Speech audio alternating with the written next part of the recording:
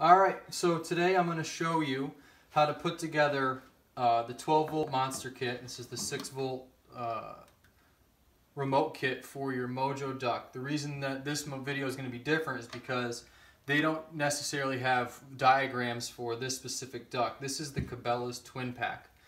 Comes from Cabela's as Drake and a hen. So the difference is it doesn't have a 6-volt rechargeable battery. It doesn't have a whole lot of diagrams online for this. So come on in close. You'll notice here that it has a 9-volt battery attachment. 4 AA's equals 9 volts. Then you'll have your 12-volt Monster attachment in line to the motor, and you actually don't cut any part of the switch as you might plug in for the other one with the 6-volt giant battery that goes in. So you'll notice here that the remote does work. You have a remote like this, comes in the pack. Once you wire it in, you start, you finish, and this is it. It'll turn on and then turn off. Turn on and then turn off. Now, I'm going to show you how to do this from start to finish so it's easy to follow, and we'll show you what you need first to finish up the project. A couple of tools and the items that you'll need. What you're going to need is obviously a Mojo. These ones are, again, this will work for your Mojo twin pack from Cabela's. I think it's a Cabela's exclusive to have them like this. Again, you'll notice that it has the 9-volt attachment for the pack of 4 AA batteries, and then the wires that go down to the switch underneath, and the motor's up inside there. What you're going to need is the 12-volt Monster kit. Comes with 2 of these. I have one here and then one on the other duck. You're going to need a set of clippers. You're going to need some solder. If you choose this way, I think this is the best way. You obviously need a soldering iron that's getting heated up over there on the vise. You'll need some heat shrink wrap. This is an automotive shrink wrap. It's relatively waterproof. If you care about things like that, I wouldn't imagine you're going to be dunking your ducks in the water anytime soon with the electronics inside. But just in case, try and keep this as waterproof as possible. And then a pair of scissors, and the last thing I'll use is a heat gun in order to heat shrink the wrap. And we'll start here. So the first thing I'll do is I'll tape up the cabin here, where you're going to have all of your electronics in. You'll notice again inside that it has the battery pack. It goes directly to the motor. There's some wiring that you don't really need to worry about in there, and it comes down into the switch. Keep in mind that the switch will always have to be on when you start using the remote, but right now it has to be off, no battery attached. You don't want any electricity going through this pack. This is going to seem crazy for you that don't work with electronics, but this is like a very simple process. What you're going to do is you're going to clip, give yourself some room about this far up on the battery pack. Okay, so you'll have to save that. Put that to the side. Then on your 12-volt Monster kit should look like this. The way I did it and the way it worked and the way I'm going to tell you is where it says 12-volt Monster, the bottom 2, red and white, or red and blacks, will go to the bird. The top 2 red and blacks will go to the battery. So you'll need 4 different soldering points. So what we're going to do is we're going to clip each solder point. So I give myself some room up here. I'll cut here. I don't like to cut them all at once, but you can do whatever you see fit. Cut that one. Cut that one. And that one. This is essentially garbage. You won't use this anymore. You only use these on the ducks with the 6-volt battery. At that point, you're going to want to strip back just a couple of millimeters. I don't use a lot on each end where you'll be soldering.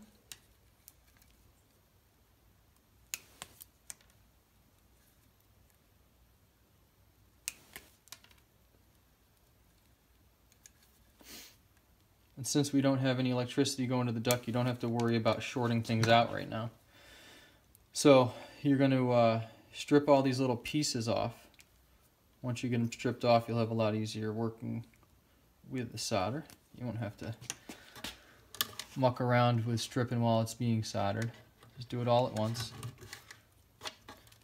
You can take a couple alligator clips if you don't want to throw it all soldered together right away. That's fine, but what I'm going to do is I've already tested this twice, so I'm just going to go and solder right away.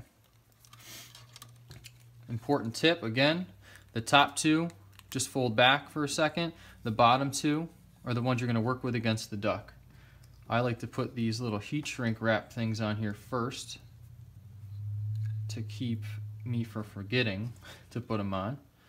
In the past, I've forgotten to do these things like on motorcycle builds where I'll get halfway through the solder job on a light or something and I'll have to clip it all and start over.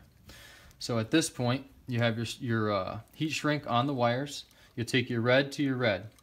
Couldn't get much simpler than that, could it? You go red to red. From the bottom one, you're going to twist it together. I'm sure there's a much cleaner option on how to solder out there, but this will work for this application. You're going to solder this connection.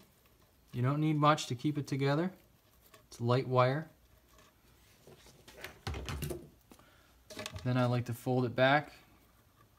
Again, you can strip off more, make it a little bit cleaner, but this is going to hold it together pretty good.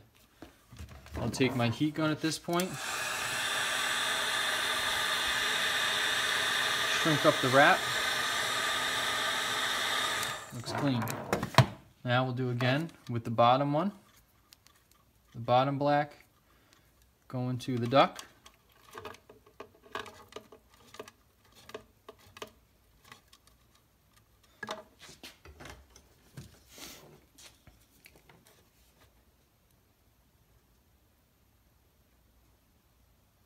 Solder that point.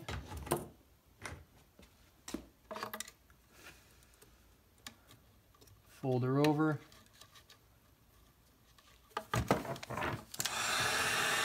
Heat gun.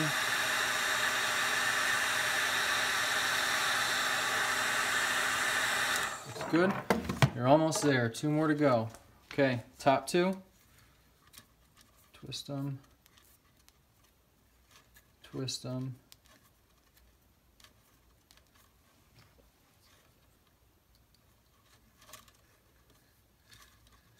Put your heat shrink on the wire so you don't forget.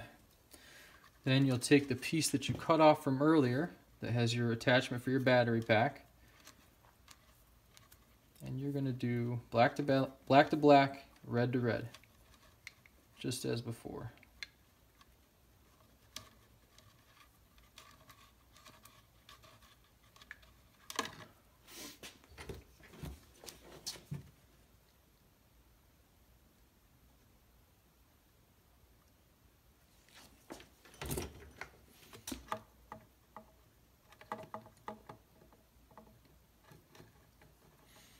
Get real fancy. You're doing both before you heat gun it.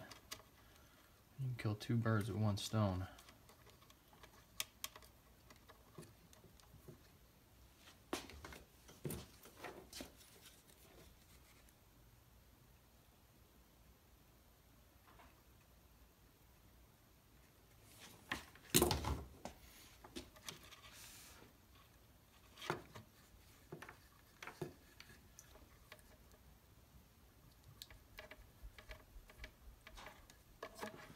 One last heat gun.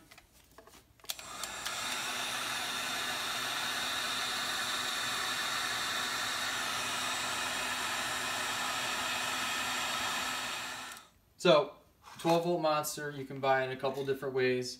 You can buy it as one switch controls one duck on and off. The other switch controls one duck on and off.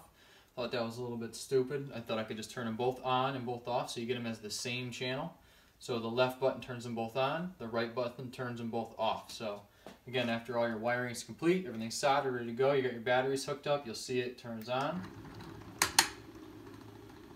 turns off, turns on, turns off. This is great in the field when you're in a blind. You don't have to walk out into the marsh or wherever your flooded timber is. You can be running 9-volt batteries. I don't necessarily think it'll blow out your motors, but if you want to stay safe, use the AA batteries.